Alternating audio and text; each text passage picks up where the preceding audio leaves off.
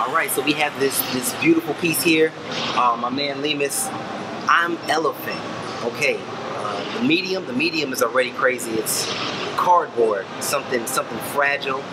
You know, it's a little worn. It's showing its marks and scars. You know what it's been through the process from getting it from where it was to being transformed into what it is we have here.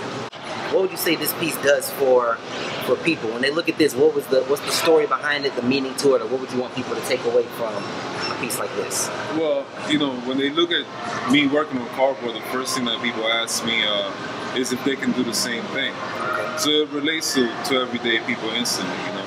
Because for the most part, you use boxes, especially like boxes like this, either to transport, right, or you're moving, or somewhat, you know, whether you're getting out of one place, putting your stuff in a box, your cardboard box, right, and then you move on to another place. So in a way, that by itself is already symbolic. Okay. You know what I mean? You're transporting somebody somewhere, but just the cardboard. I thought about this in many different ways. Okay. Okay. All right. I get that. Yeah. So as far as everyone has relatability to this, because everyone at some point in time moves. Yes. And it's familiar. Cardboard's everywhere. Amazon boxes. Yeah. You're moving. It's time to pack up.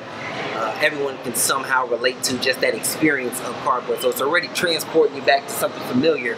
And what about something that maybe people wouldn't know about this piece when looking at it? There's been artists, you know, all over different towns, you know what I mean, that maybe might be malnourished, or they don't have the same, I guess, resources that other towns have. Okay. So then they have to take it out to the street and, right, and unleash what they have. This is the closest you get to something that's rugged, you know what I mean? That's right, I don't know, a brick from Brooklyn somewhere, you know what I mean? Okay, by taking any of your resources, regardless of what they are, and then being able to create with those.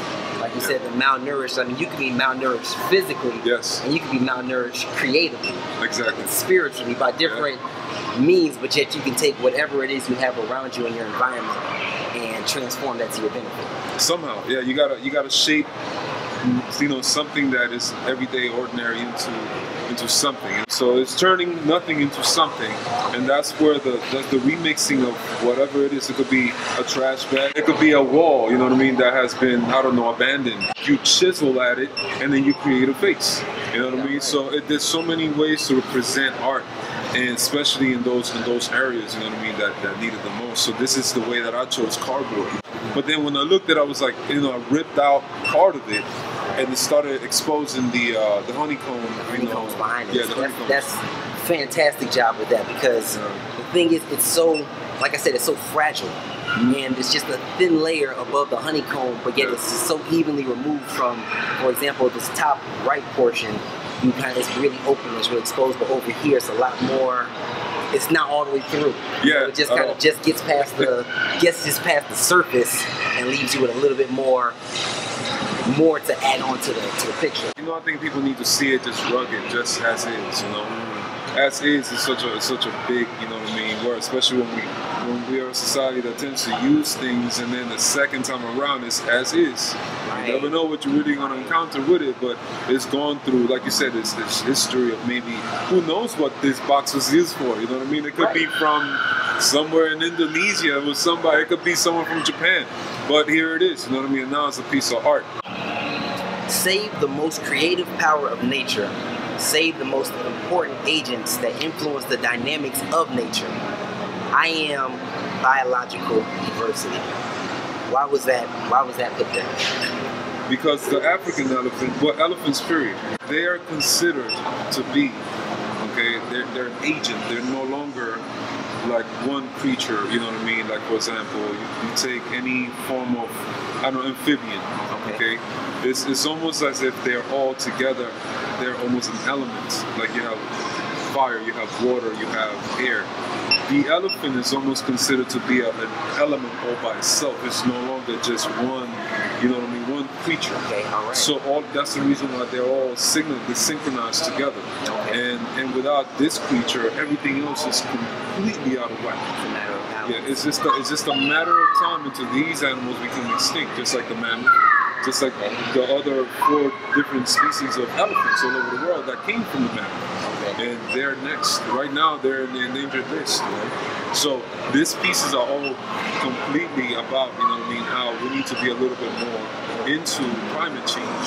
How can we solve these issues and be smart about it? It's got to be a way for us to actually have people that can actually make changes and save these creatures that are definitely going to shape what we have in the future. You know what I mean? It's not necessarily that we're just going to hug up an elephant on the head. No, not at all. But to some level, what we do today has an effect on a multitude of other sources and factors. So in a sense, we can be the elephant as far as that energy or that driving force of a multitude of other things to be that could possibly come and go, such as the mammoth and soon to be elephant, as far as the danger and the problems with that. Totally, yeah. That's what's biological diversity, you know? It takes more than just one being, it takes a whole community.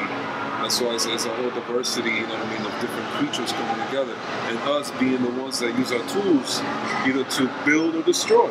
We're destroying too much of the areas that these animals need to breathe and to live in, you know? And that's the reason why I did it on cardboard, because 10 years, this cardboard, either you take care of it or it will disintegrate. Right. So all by itself is another symbolism behind that. Either you take care of it, or it's going to all disintegrate. Everything needs care, man. Yeah, everything needs TLC. Yeah, exactly. Very true. Of course, always got to have the Lemus tag, World Elephant Day. Have to have worldelephantday.org. Yes, that's very important. Gotta draw attention, because the thing is, it's a piece that means something, and there's a way for you to be able to find out more. Totally. So it's like, hey, I'll give this all 4. It's right there. I like how the piece, it goes like this side over here, it's just barely there, but this part, like, it's kind of off the edge. Right here, it's, you know, there's more to be, but it's just not. Yeah. It's like, oh, it just kind of goes out and into everything else. Yeah, for the most part, I didn't necessarily, like, you know, I wanted to actually be, you know, exactly the same.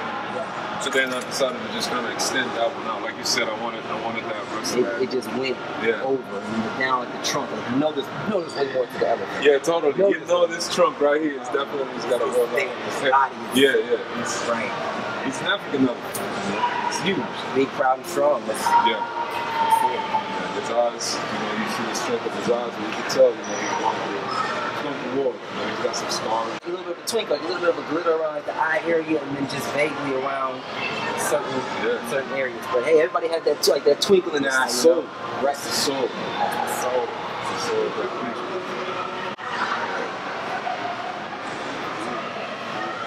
Yeah, and this piece right here, to be honest with you, this is pretty much straight right into it, so that people would not dare do that. Right, that's true. But at the same time, it's like this is all a part of. It's all a part of the decay. Like at some point in time, this would have come off. Like everything would have eventually. The edges would have got messed up. Would have got scuffed, bumped, burned, crumpled. Like you said, it's a very delicate piece. Right. But this one in particular, it just stands out almost an inch away from the wall.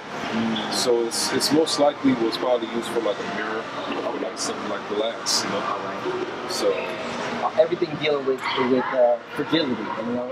It's the cardboard itself. This is even protecting something that was fragile. Yeah. You know, the honeycomb structure underneath there meant to absorb the shock from. Exactly. There's so many ways that you can actually symbolize cardboard. Right. And when I first started, I was a little bit like reluctant on how I was a little worried about, you know, how people were actually going to feel about the piece, but then afterwards it's like, you know what? How do I feel about it? Right. You know what I mean? I just went with that. I like it. Just like, you know, everybody has their spirit, and you get the spirit in the eyes, and everybody has their like their shock protectors. You know what I mean? Like that's what the honeycomb is like. That's the shock protectors on a person's self. You know, to stay strong.